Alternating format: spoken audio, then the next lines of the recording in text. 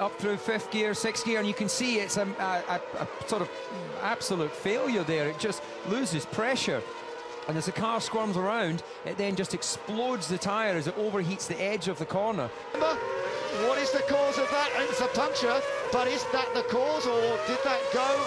We have to wait for Adrian Sutil. Sutil in a podium place for now. Oh, it's contact, or a tyre has gone.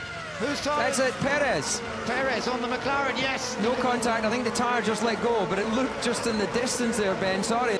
This isn't something to really practice, changing a torn-to-piece tyre, but given what we've seen this afternoon, you know, maybe the teams have to look at this in the future. I'll allow Raikkonen to overtake. Tyre got on third, right in front of Raikkonen and Grosjean. Well done, Jean-Eric Vergne. He manages to go straight. That is the third tyre failure we have seen so far today.